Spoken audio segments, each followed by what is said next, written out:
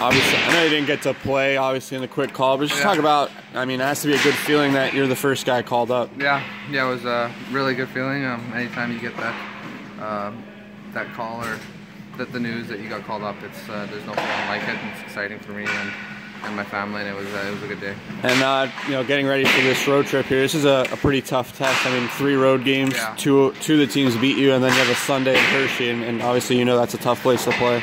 Yeah, we played a lot of Sundays in Hershey over the last 2 years, and we think we can. We didn't play our best hockey last weekend, and even though we played pretty well Saturday night, we think we have better. And Bridgeport and Hartford obviously won both the games, but this weekend will be good. We'll get in the road with all the guys today. We'll have a nice trip together. Don't really worry about a lot other than hockey, so I think it'll be good for us. And I mean, just a lot of road games in general. I think 10 out of the next 13 on the road. This is sort of, you know, an important stretch of games that could really set the tone for the season, whether you're playing catch up or, you know, you're off to a good start.